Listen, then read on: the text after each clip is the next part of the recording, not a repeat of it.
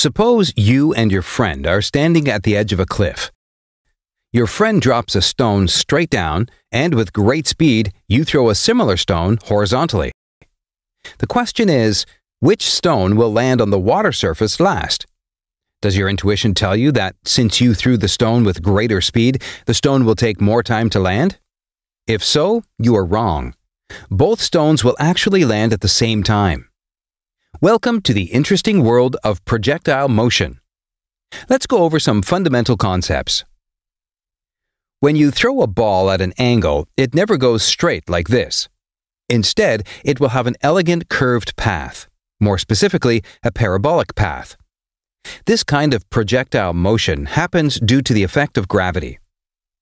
When thrown at an angle, the object has two components of velocity, one horizontal and one vertical. The gravitational force always acts vertically. When a force acts on a moving object vertically, the horizontal component of velocity never changes. Only the vertical component of the object's velocity will change due to the vertical force. Therefore, the initial horizontal component of velocity you have given will also not change throughout the motion of the object.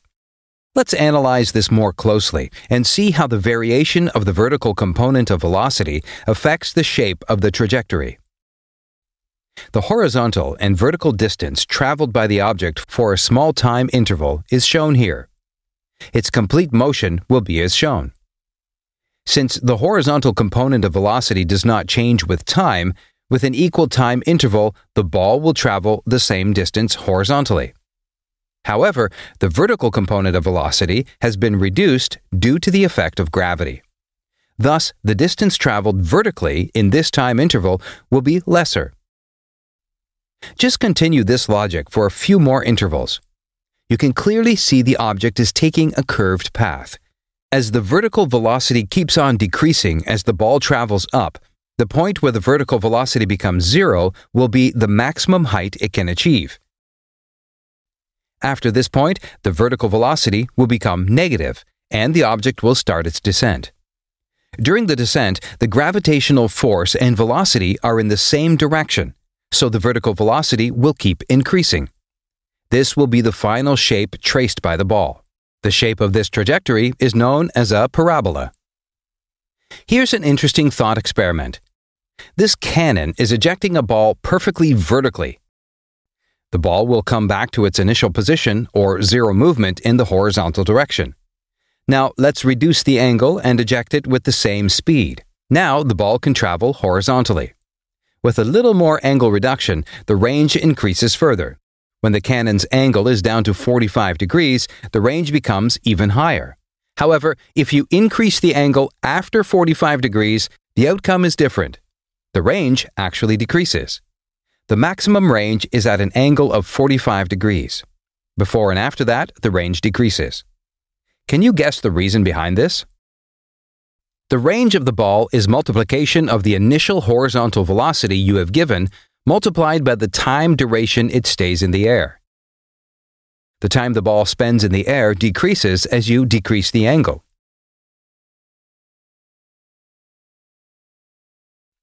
However, the horizontal velocity keeps on increasing as you reduce the angle. Multiplication of two numbers will be maximum when both the factors have a good value. In this case, the time the ball spent in the air and horizontal velocity has a good value at the angle of 45 degrees. This is why you get maximum range when you throw the ball at 45 degrees. With this understanding of projectile motion, it becomes quite easy to solve the question we posed at the beginning of the video. The time it takes for the stone to hit the ground depends only on its vertical velocity. Even if you have given a high horizontal velocity to your stone, its vertical component is zero. This means both the stones have the same vertical component of velocity at the beginning, zero. This velocity will increase over time due to the effect of gravity, but with the same magnitude. This means the vertical component of velocity of both stones is the same throughout their travel. Therefore, both will hit the ground at the same time. Pretty interesting, right? The greater speed you have given to the stone has no effect at all on its travel time because you threw the stone perfectly horizontally. Thank you for watching. We hope you enjoyed the video. See you next time.